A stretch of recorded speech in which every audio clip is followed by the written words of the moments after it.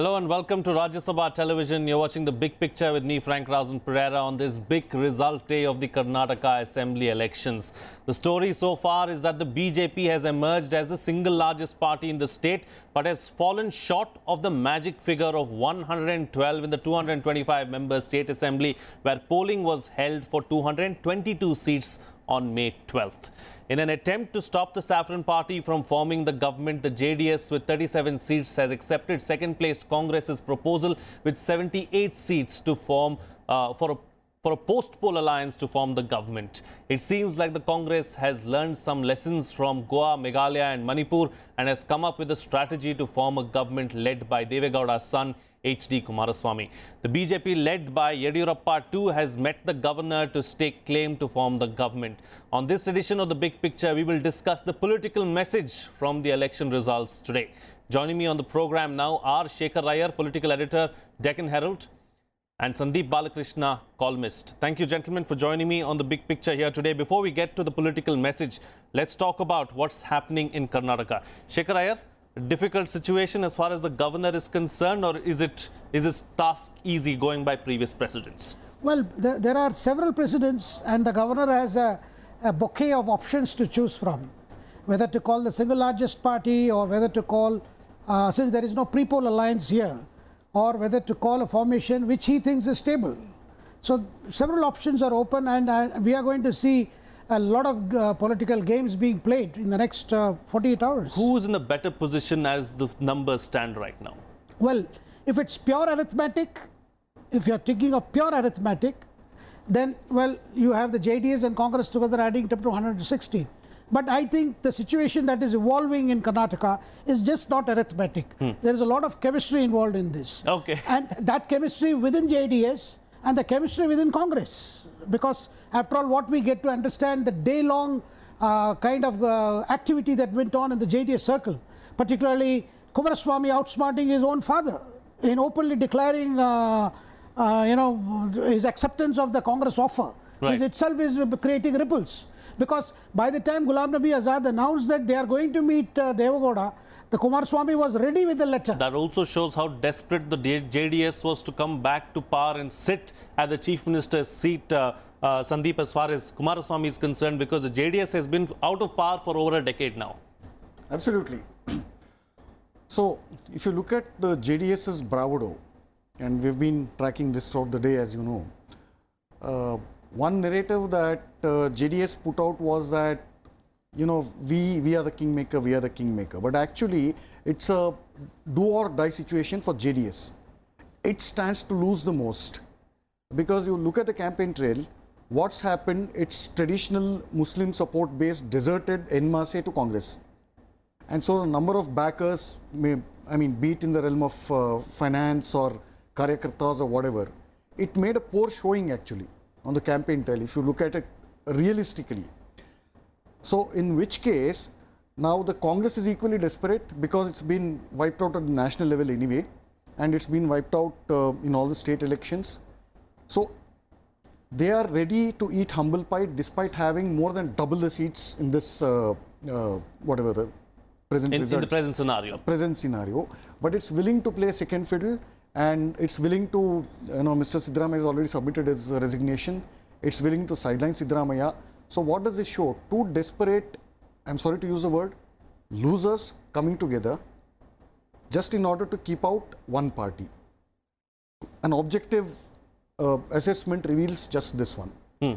Okay, fine. Let me take the point that you're making to our political guests on the program who are joining us now. Nalin Kohli, national spokesperson of BJP, and also Sulaiman Mohammad Khan of the Congress join us now on the program.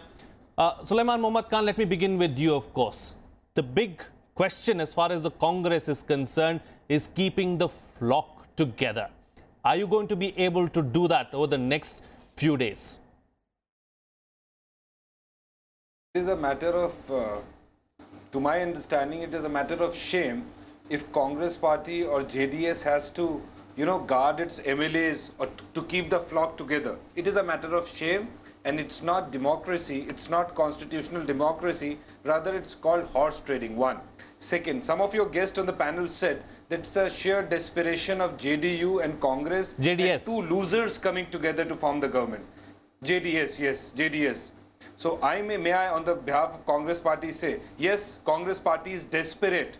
Congress party is desperate for farmers, Congress party is desperate for Dalits, Congress party is desperate for backwards, Congress party is desperate for economy, Congress party is desperate to save the nation. Can we also add desperate to stay in power? Therefore, we are doing this desperation. One. No, not at all. Not at all. Rather, BJP is desperate for power. They have done this in Goa, they have done this in Manipur, they have done this in Meghalaya. They can do anything. They lost in Bihar. Our alliance won in Bihar.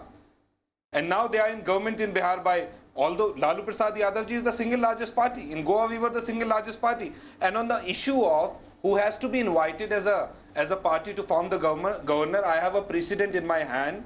It was at the time in 1998 when then President Mr. K.R. Narayanan invited Atal Bihari Vajpayee ji to form the government. I'll just read 4 lines out of it. Former President Shri K.R. Narayanan elaborated in his communique dated 12th of March 1998 when he invited Shri Atal Bihari Vajpayee to form the government. He said, when no party or pre-election alliance of a party is in clear majority, the head of a state in India or elsewhere, given the first opportunity to the leader of a party or the combination of the parties that has won the largest number of seats. So, a party who has the largest seat or a combination which has the larger number of seats has to be invited. This is the precedent.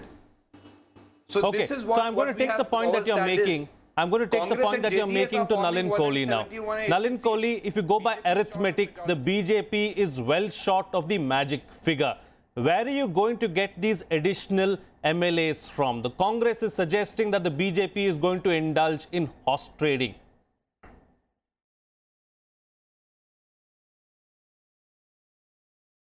I'll first answer a few things wearing my political hat, and then as an advocate I'd like to clear a few doubts. Because when my friend from the Congress party is quoting the Narayanan principle, then he should understand in what context the Narayanan principle was.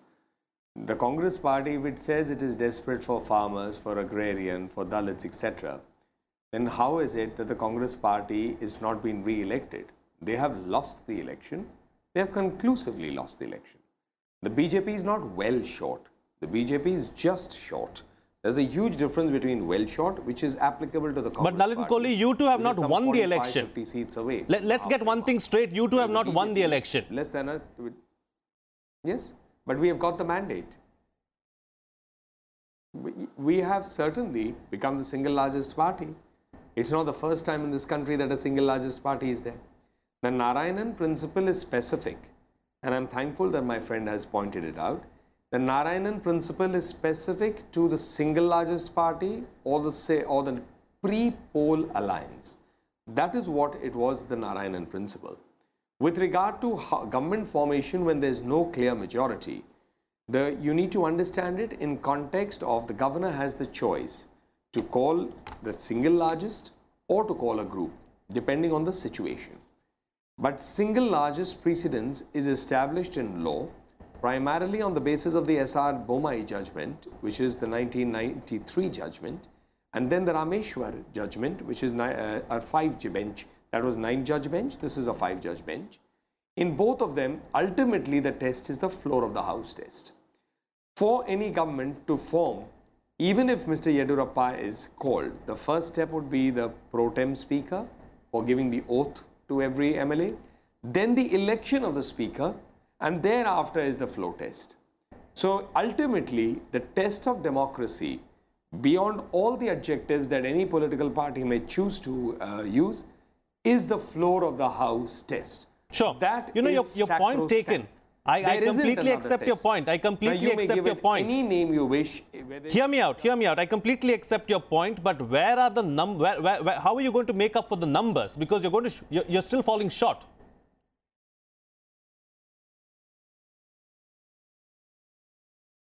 That is a matter of strategy. You don't expect me to sit on national TV and tell you all of that. Once the BJP is invited, the steps are, thereafter it is given time. Within that time it has to.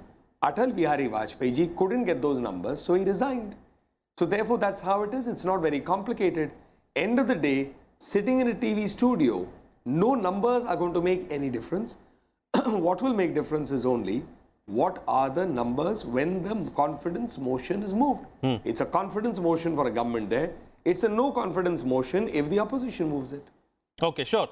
Let me take the point that you're making forward now. You know, how do you see things panning out in the days to come, Shekhar Iyer? I know it's a difficult question. I know it's difficult for you to predict how things are going to pan out. But are we going to see the dark side of Karnataka politics all over again? No, well, you cannot rule out anything in this scenario, because whoever gets to get the invite will definitely, you know, will do all he can to see that he wins the vote of confidence. Because if Yediyurappa were to get invited first, between 104 and 112 or 13, you need just 8 or 9 people to support. Now, this could happen. One cannot predict how this will happen. But definitely whoever has the invite. Now, if Yediyurappa were to get an invite with the party, you know, which is ruling at the center, probably within the MLAs there could be a lot of churning and thinking, you know, which is the stabler arrangement.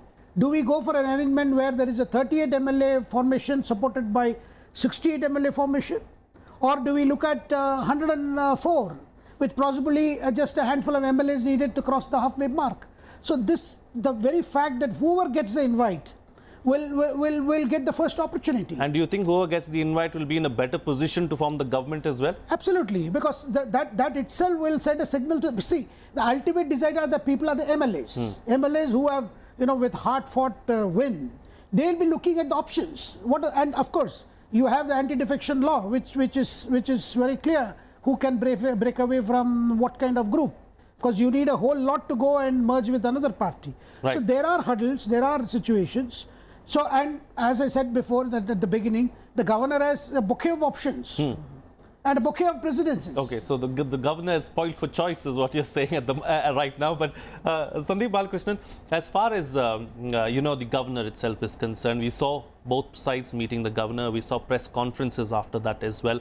So clearly, it doesn't look like the governor has sent any side any feelers, because both sides are very confident that they're going to form the government. Yeah, so far it looks like that. And I think I remember reading some news just now that BJP has a parliamentary meet or something at 7. Perhaps that might open up new information for us. Right now, like, I fully concur with Mr. Iyer. So it could go anyway. Sure. Let's take the discussion forward now with my political guest, starting with Sulaiman Mohammad Khan, about what is the message as far as the election result is concerned for the Congress. 2 points, then I answer your question. One, it's very ironic, it's ironical that the BJP spokesperson is quoting S.R. Boomai when they have themselves not respected S.R. Boomai, when they have toppled our government in Uttaranchal and Arunachal, whereby, and later on Supreme Court has taken them to task and restored our government, quoting the same S.R. Boomai. One. Second, BJP is at least 8 MLAs short of the majority mark. All other MLAs, JDS, Congress, Bahujan Samaj 1 MLA and 1 independent MLA. All MLAs are against BJP or with the Congress JDS alliance. So where will they get the numbers? The anti-defection law is very clear. Either they'll break some party by luring them in some horse trading, I don't know what they will do. So they should clarify on that too. And third point, your question I want to answer, that this election has been, you know, popular vote. The percentage of votes polled to the Congress party is 38%, which is highest among all political parties. BJP got 36%, Congress got 38%. So still the popular vote is with the Congress. Maximum number of people of Karnataka have voted for Congress. Although we are standing second in the number of seats. You know, Sulaiman Mohammad Khan, unfortunately for you, that's not going to count for anything, because it's not translating into seats at the end of the day. At the end of the day in India, seats are what matter, and you don't have that. Where we went wrong.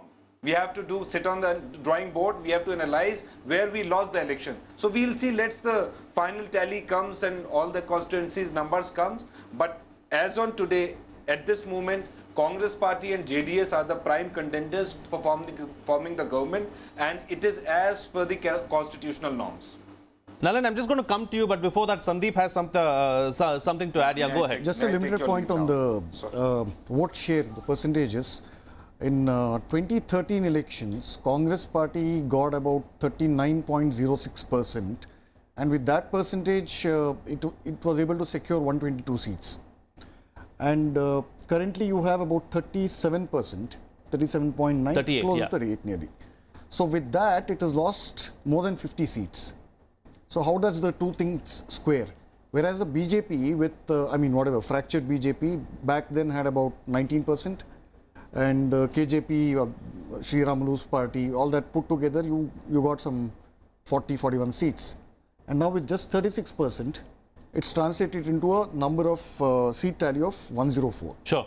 So this, it's quite bizarre actually. As long as it doesn't translate, the vote percentages really don't matter. Right.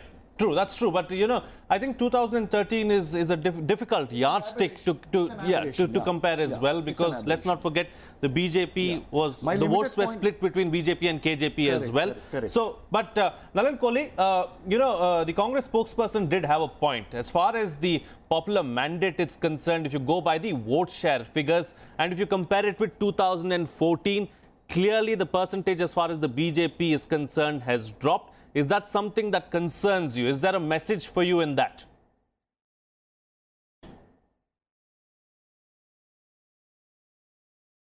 Two comments first on what Mr. Suleiman was saying. As far as India is concerned as a constitutional democracy, from 1947 and 50, when the constitution came into operation, it was adopted. Till date, in India, governments are formed on the basis of either the number of MPs that are won or the MLAs in a state assembly. It's not won on the basis of vote share percentage. Should there in the future, in the realm of probability or improbability, be a change in this and it's on vote share, the Congress may claim victory on that when that comes. Currently, they can keep looking at a Pyrrhic victory and take the consolation that, like in Gorakhpur or in Phulpur, their candidates lost the deposit, but they celebrated it as a victory because the BJP didn't win. So therefore, they are entitled to that high standard in the democratic setup that we have. We have no complaints with that. The second part is with regard to SR Bomai. That's a judgment, a 9-judge bench. In Uttarakhand, yes, 356 was imposed. The court ruled against us. So did the Supreme Court. The people elected us. What matters at the end of the day is the election. As in this case in Karnataka, the people have voted out the Congress. They are questioning the BJP with a gap of 7 seats for majority in 122 or 8, if I take it as the upper limit, including the speaker, compared to the fact that they are 38 seats away from that mark, or 34 in this case. So therefore, I don't know what argument is the Congress building. The last part. You, me, anyone else can profess and talk about anything. What matters, like Shekhar pointed out, the election laws, in terms of defection, anti-defection laws, those are applicable. The rest of it, at the end of the day, what happens on the floor of the House is sacrosanct. And that is not even something that can be called into judicial review. Because at the end of the day, the floor of the House is supreme in terms of the principle of the floor test. And a 9-judge bench in Bomai and a 5-judge bench in Rameshwar has established it beyond doubt. Now, if the Congress party wants to use adjectives for that, it wants to use adverbs for the process, they are entitled. But that is the functioning of democracy. If it suits them and when they form governments, it's good. If it doesn't suit them and the mandate doesn't go or the floor of the House voting doesn't go in their favor, so be it. And my final political point, if the Congress is so confident of the claims of the numbers, then they have nothing to worry. Then certainly on the floor test today, they will succeed to vote out a government that has been given a possibility of 7 days to prove it. The very fact that they are constantly arguing on this somewhere shows the lack of conviction that the numbers are not with them, but they are staking a claim on numbers that they believe are there with them. Sure. Okay. Unfortunately, we don't have the Congress spokesperson on the program to respond to any of what you said right now. But let me ask you another question. If everything goes well for the BJP and you are in a position to form the government despite of getting 104, despite falling short of the halfway mark, will B.S. Yediyurappa still be your chief minister?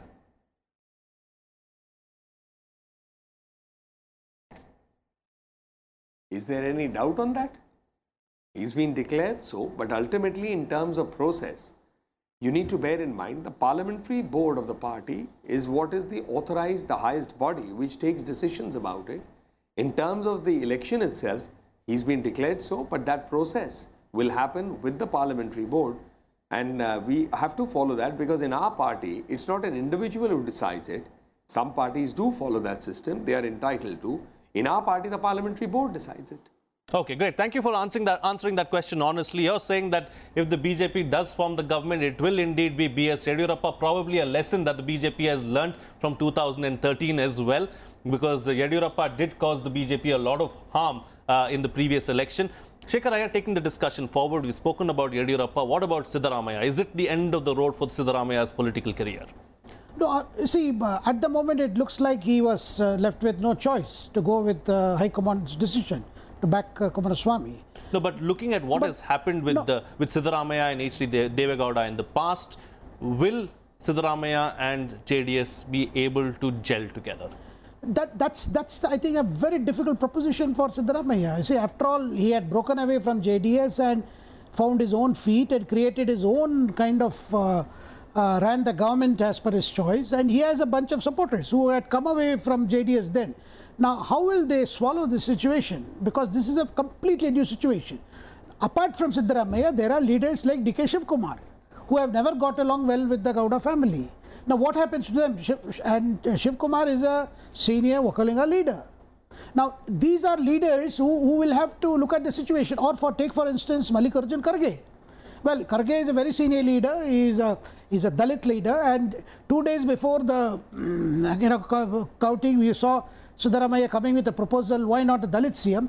So here is a situation where Congress is getting into an arrangement without any of those lofty moral ground. You see, the defeat was a moral loss. But here the strategy is Congress no longer wants to pursue that moral path. Rather, it would like to prevent a moral win for BJP. Talking about moral loss, where does it leave Rahul Gandhi?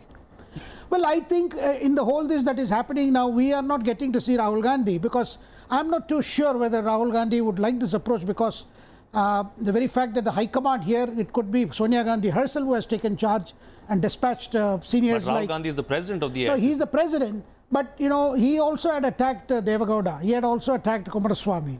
And because it was necessary part of Congress strategy. Similarly, Siddaramaiah did. It's a very difficult situation.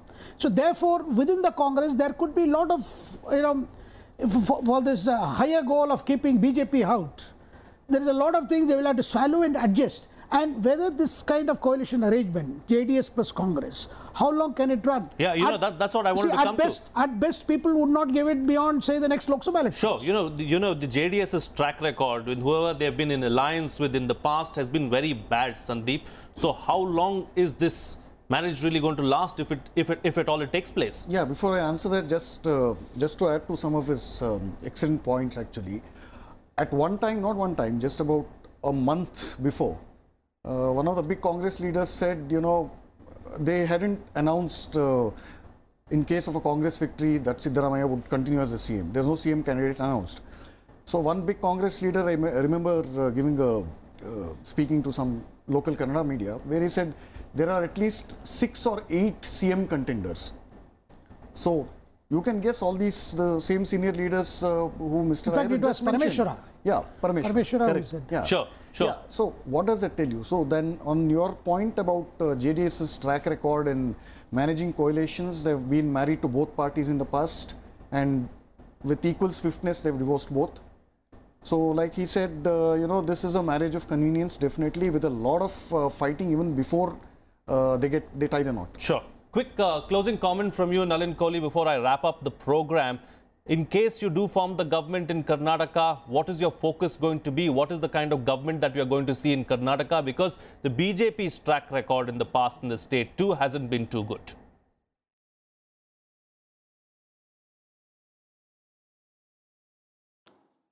Well, I would agree with that fully. We lost one election because obviously we do know that there was a situation with Mr. Yediyurappa then forming his own party. But then we've come back also with 104 seats. So I won't really buy that argument. But with regard to the nation, I think the agenda has always been governance, sabka saath, sabka vikas. This is a government that works for every segment, and that's an agenda of governance. In Karnataka, the Chief Minister and his team would, but one would obviously expect that there would be there something in terms of governance and delivery for everyone, whether it's the farmers, whether it's the marginalized groups of society, whether it is the urban part, whether it's infrastructure, whether it is employability. So there are many, many things to be done. And the very fact that there is a complete election mandate against the Congress in terms of it losing the election conclusively, the CM losing in a constituency too. Sure. All of it clearly points out to that was a governance that didn't work. And certainly we are going to move beyond that. You're going to move beyond that with a hawkeye from Delhi on Bengaluru?